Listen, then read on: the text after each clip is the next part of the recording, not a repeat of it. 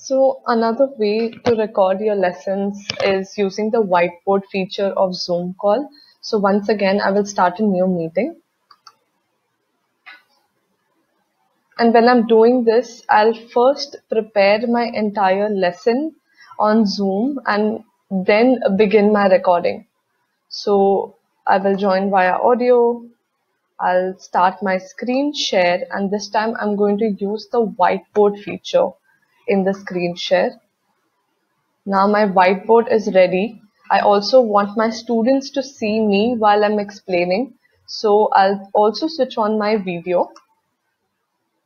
And once I'm ready with my lesson and the content, I will simply start recording using this feature, more and record. Now once you start recording, like you can see this icon over here, what we're going to do is start using the whiteboard. There are many features in the whiteboard such as text, draw, stamp, spotlight. We'll just see a few of them right now. So we'll start using the text over here, and I will write my question. It's a math question for all our math teachers. 2a minus 3b. And now since I want to put a whole square over here, I can either just simply write 2 and tell my students that it means whole square, but better than that is I will use the draw function, a freehand, probably make it the same color and put a square over here so that my students can understand very clearly. And now in this video lesson, I'm going to teach them how to expand this. Whenever you're using the whiteboard feature, I recommend to use a physical mouse because it's so much easier to start drawing or writing on the whiteboard with the mouse. I do not have a mouse with me, so please bear with my freehand drawing.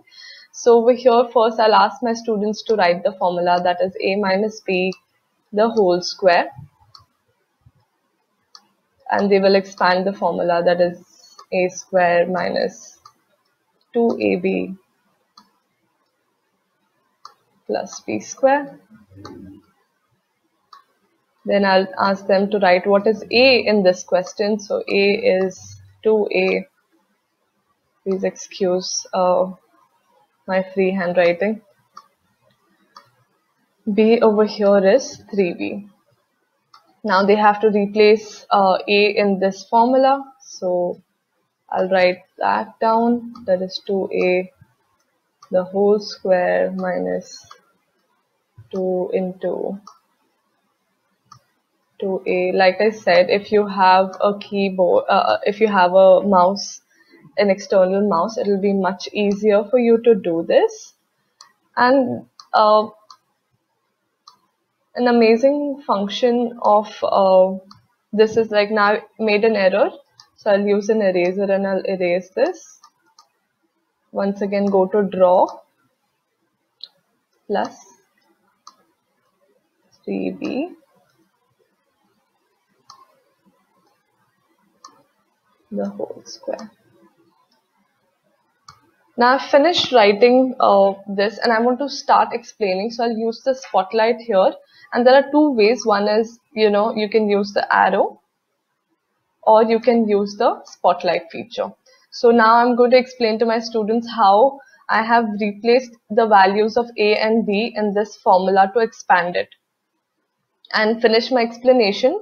And once again, go to draw for the next step, that is 4a square minus 12ab plus 9b square. I'm really sorry for that. 9. I use the undo feature to undo what I had written wrong. And once I'm done with this, in my draw, I also have different shapes which I would like you all to explore on your own. But one of them, I'll use the square over here and say red. And I will just say that this is my answer. Another key feature in this is that you can also save your drawing. So once I do save, it will save in the same folder in which your recording is going to save. Now my video lesson is ready. I have completed everything. I will go to this feature, stop recording. I'll also stop my video now and stop share. Now it will start saving my recording only after I end my meeting. So I'll end meeting for all, and you have to give it a few moments. When you see this loading sign on my cursor, the circle, now it's going to convert my meeting. Please do not click stop converting, otherwise the meeting will not get stored. Be patient for it to completely finish. This will take time depending on your internet speed, but usually it doesn't take more than 5 minutes. Yeah, of course, if your recording is an hour and a half long, then it takes a lot more time. So depends on how long your recording is. Ours was a pretty short one, so it's taking not a very long time, basically.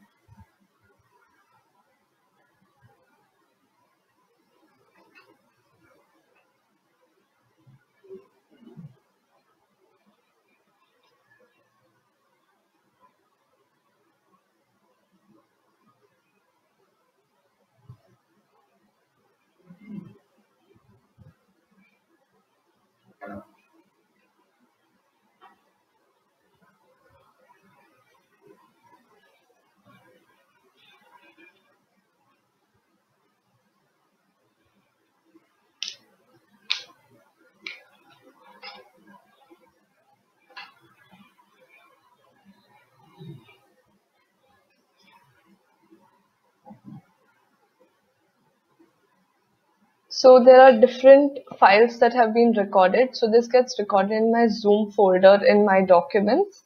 It will be recorded anywhere where you have auto stored these downloads. There'll be 4 over here. There are 4 files. Usually you will see 3 files. Over here you have the audio only, you have the video only, and this zoom_0.mp4 is your video lesson with both audio as well as your video.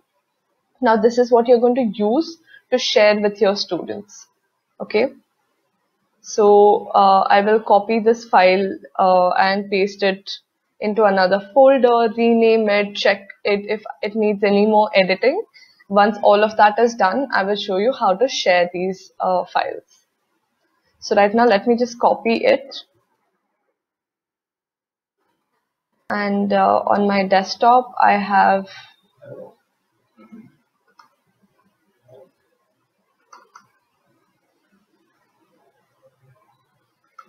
and I will paste it over here. I will rename this saying using like maybe chapter 2 equations. Rename it as I like that I would want to share, and then I will use this to share.